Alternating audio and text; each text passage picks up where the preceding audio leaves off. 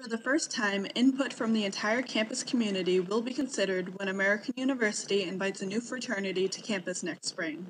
This fraternity will be the first of 3 new fraternities to come to campus over the next 5 years. First, the 12 fraternities on the Interfraternity Council heard presentations from potential new fraternities and ranked the fraternities based on the presentations and research.